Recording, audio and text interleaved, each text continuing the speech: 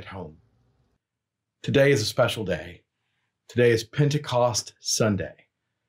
It's a day to wear red, or in my case, pink. A day to celebrate the birth of the church, not by the breaking of ground on a construction project or the erection of a steeple, but instead, it is a celebration that is honored by the telling of the story of the indwelling of the Holy Spirit, the inner sanctum of the life of God present within you. And so we celebrate this day together, even though we are apart. We name the birth of the church in the world and its activity even now in these uncommon days. We celebrate the many ways that you are the body of Christ. So let us continue now in the worship of God together. For however you have found us online, know that during this time you are a part of our church because all are welcome here. We welcome you to our time together today, Lord. You are the reason we gather. Your presence among us unites our spirits, stirs our hearts to service, inspires our minds to think thoughts of you. As we celebrate this Pentecost Sunday, we rejoice in the gift of your Spirit to us all. No matter our relationships, you have found us worthy of such a great gift. Restore this part of your body to worship and witness, not only this day, but every day. Amen.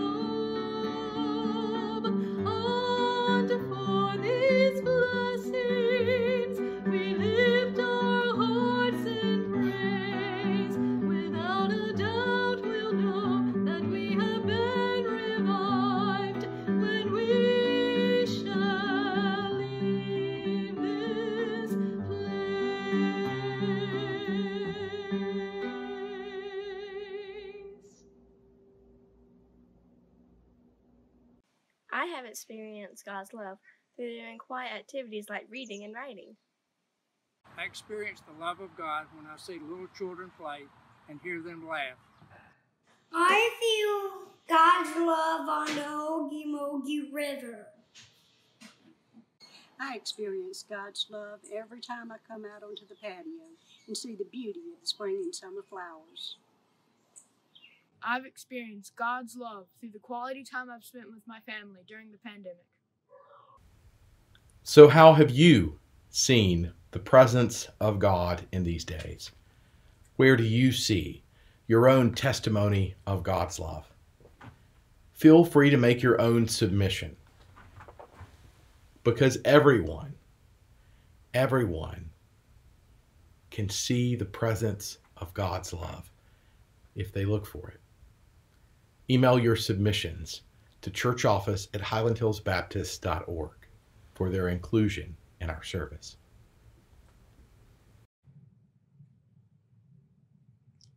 Wherever you are, will you pray with me? Allow the words of this prayer to become the words of your mind and heart. Allow it to inspire your own prayers in this season. Where the light begins. Perhaps it does not begin. Perhaps it is always. Perhaps it takes a lifetime to open our eyes to learn to see what has forever shimmered in front of us. The luminous line of the map in the dark.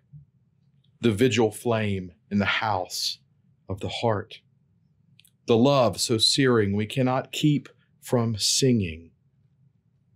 This love, this light of Pentecost. We cry out in testimony and praise. Perhaps this day will be the mountain over which the dawn breaks. Perhaps we will turn our face toward it, toward what has been always. Perhaps our eyes were finally open in ancient recognition, willingly dazzled, illuminated at last. Perhaps this day the light begins in us.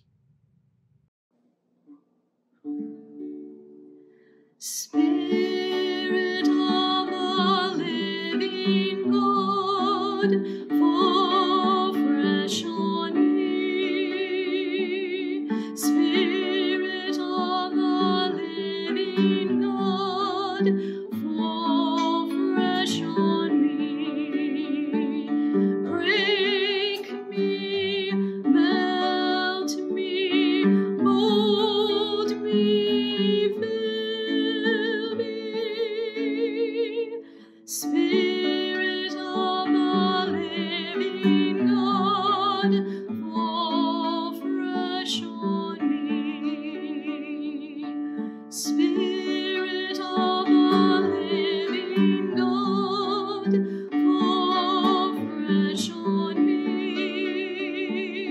Spirit of the living God, fall fresh on me. Break me, melt me, mold me, fill me. Spirit of the living God, fall fresh on me.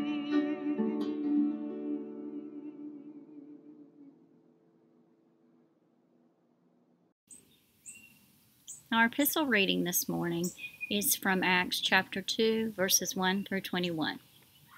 When the day of Pentecost had come, they were all together in one place. And suddenly from heaven there came a sound like the rush of a violent wind. And it filled the entire house where they were sitting. Divided tongues as of fire appeared among them, and a tongue rested on each of them. All of them were filled with the Holy Spirit and began to speak in other languages as the Spirit gave them ability. Now there were devout Jews from every nation under heaven living in Jerusalem. And at this sound the crowd gathered and was bewildered, because each one heard them speaking in the native language of each. Amazed and astonished, they asked, "Are not all these who are speaking Galileans? And how is it that we hear, each of us in our own native languages?" Amazed and astonished, they ask, "Are not all these who are speaking Galileans? And how is it that we hear, each of us, in our own native language?" And how is it that we hear, each of us, in our own native language? Parthians, Medes, Elamites, and residents of Mesopotamia, Judea and Cappadocia, Pontus and Asia, Phrygia and Pamphylia, Egypt and the parts of Libya belonging to Cyrene, and visitors from Rome, both Jews and proselytes, Cretans and Arabs. In our own languages we hear them speaking about God's deeds of power. In our own languages, we hear them speaking about God's deeds of power. In our own languages, we hear them speaking about God's deeds of power. All were amazed and perplexed, saying to one another, "What does this mean?" All were amazed and complexed, saying to one another, "What does this mean?" What does this mean? But others sneered and said, "They are filled with new wine." But Peter, standing with the 11, raised his voice and addressed them. "Men of Judea and all who live in Jerusalem, let this be known to you, and listen to what I say. Indeed, these are not drunk, as you suppose, for it is only 9 o'clock in the morning. No, this is what was spoken through the prophet Joel. In the last days it will be, God declares, that I will pour out my Spirit upon all flesh. And your sons and your daughters shall prophesy. And your sons and daughters shall prophesy, and your young men shall see visions. And your young men shall see visions, and your old men shall dream dreams. Even upon my slaves, both men and women, in these days I will pour out my Spirit, and they shall prophesy. And I will show portents in the heaven above, and signs on the earth below. Blood and fire and smoky mist. The sun shall be turned to darkness, and the moon to blood, before the coming of the Lord's great and glorious day. Then everyone who calls on the name of the Lord shall be saved. This is the word of the Lord. Thanks be to God. Power.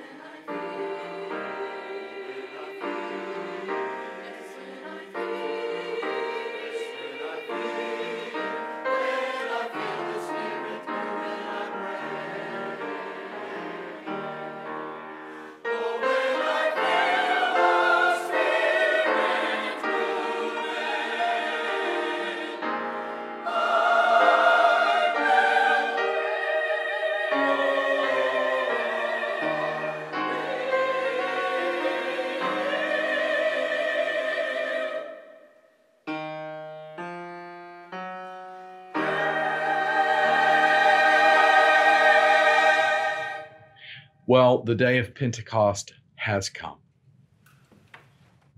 and we are not all together in one place. but in a very real way, we are just as united by the presence of the Holy Spirit as those first disciples who knew the presence of God by the effects of the wind and the enlightenment and warmth of heart and hearth of flame. It's appropriate that fire and wind are signs of the undeniable presence of God. They each bear their own mystery, their own romance. And this story does too. When in the midst of a festival, the people of God were gathered, and suddenly something amazing happened. Through all of their divisions, they could hear the one true voice of God. The story is one of cosmic unity, and one of those texts that every layperson in the pews dreads to be asked to read in church. Here, the gathered crowd comes from far places, both in time and space. Parthians, Medes, Elamites, residents of Mesopotamia, Judea, Cappadocia, these aren't all even concurrent people groups of the time. Already, with a wink, Luke is telling us about something more than just the first gathering of these spirited disciples. He's telling us something about how, if we let it, the Spirit of God can heal the divisions of our days as well, bringing together all of the people of God into one tent, one family, and in one purpose, to build the beloved community, the kingdom of God. And that is no drunken tale, no staggering pronouncement of a disciple at 9 o'clock in the morning saying, "I love you, man." Instead, that is the work of the Holy Spirit of God to bring together the people of God across boundaries of race and class, of gender and politics, and yes, of even time and space.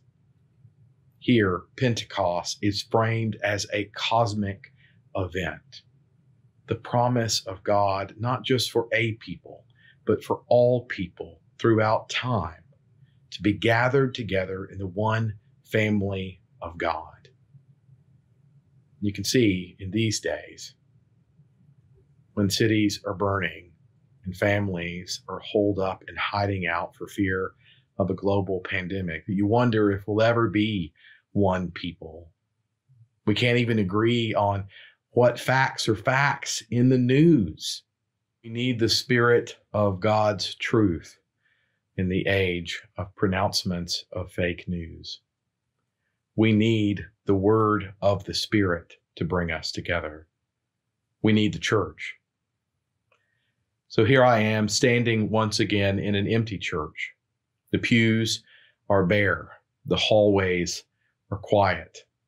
And it's hard, even for the pastor, to realize that here in this story, this birthplace of the church, that it began not by a divine building project, not by the breaking of ground, but by the hollowing out of heart of people of good and godly will who said yes to the Spirit of God.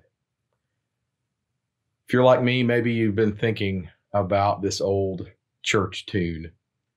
It's been popular since the late 60s. Kurt Kaiser's Pass It On. It only takes a spark to get the fire going.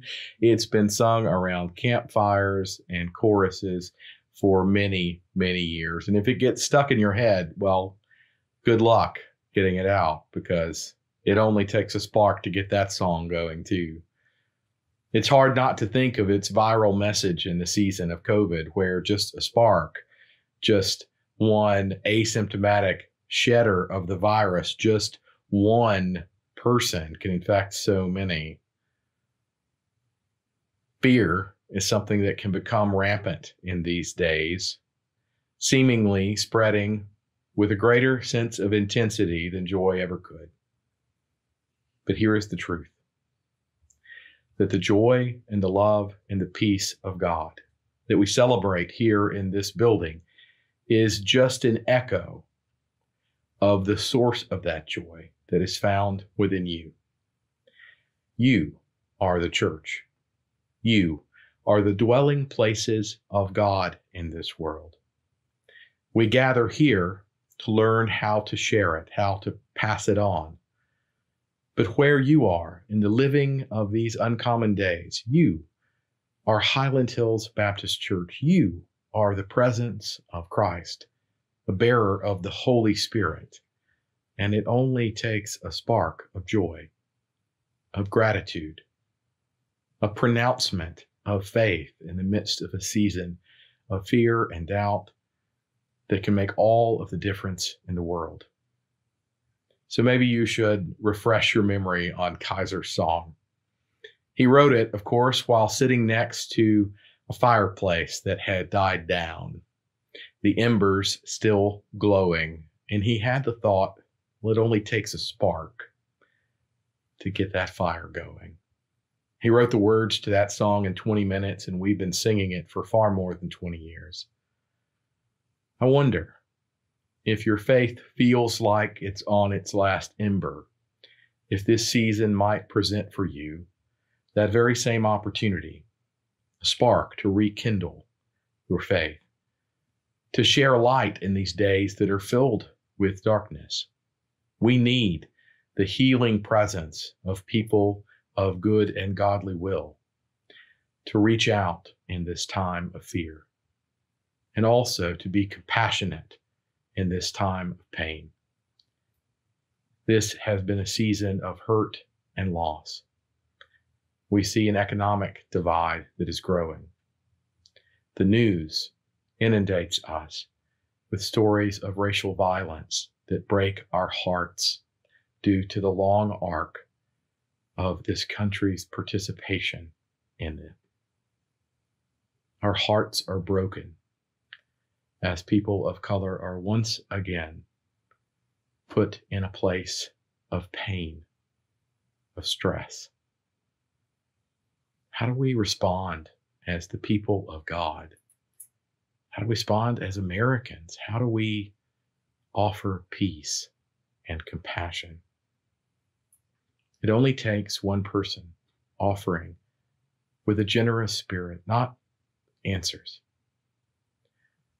not their perceived truths, but instead offering the space for grace to happen, for healing to simply be, to stand with those who find themselves on the margins, whether that's people of color or communities who are more susceptible to this illness, to all of those who are experiencing dis-ease in these depressing days. Let us stand together and not apart, even while we are apart. It is only the Spirit that can help us to overcome these divisions of party, of person, of race, of color, of class, of gender, and all of those things that loom like specters around us and between us. But it is the Spirit of God that can kindle a different kind of community, a community where we come together with one common confession: Jesus Christ is Lord, where we come together as a family of faith, adopted into the very fabric of God's family. The fires of Pentecost have kindled a warm and inviting space for us, and God has set a table.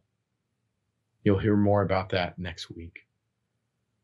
But the candles are lit, the table is set, and God wishes to kindle a new kind of space where all people may come and gather together without fear and in faith. Let us generate some gratitude for that space that's present not just here, but wherever you are. God be with us in these days. Amen. Good morning, Highland Hills family. This is Jennifer Brown. I am the Deacon of the Week this week. Please let me know if you have any concerns that I can help you with. Let's go to the Lord together in prayer. Oh God, we come before you with praise this morning. We exalt you, our God and our King. You are most worthy of praise. The psalmist says these words, "Great is the Lord, his greatness no one can fathom." The Lord is faithful and loving toward all he has made. He upholds all those who fall and lifts up all who are bowed down. This morning I pray that we take these words to heart. He is near when we call on him. Call on him today. Exalt him today. Lean on him today. Celebrate his abundant goodness today. In the name of Christ, I pray. Amen.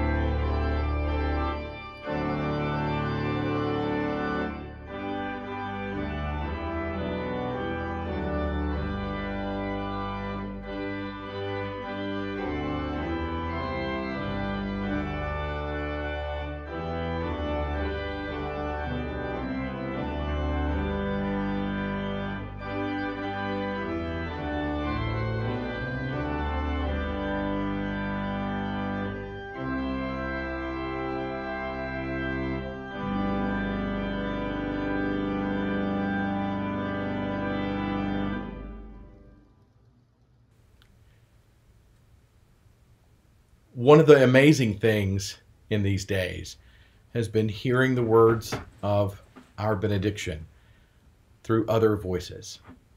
So hear now our final good words for this day. And now, you need to stop and remember who you really are. You are sons and daughters of God. You are friends and disciples of Christ Jesus our Lord. You are gifted and empowered by the Holy Spirit, and the love, the joy, and the peace of God is at loose in this world through your very lives. So go now in peace and serve the Lord with gladness all of your days. Amen.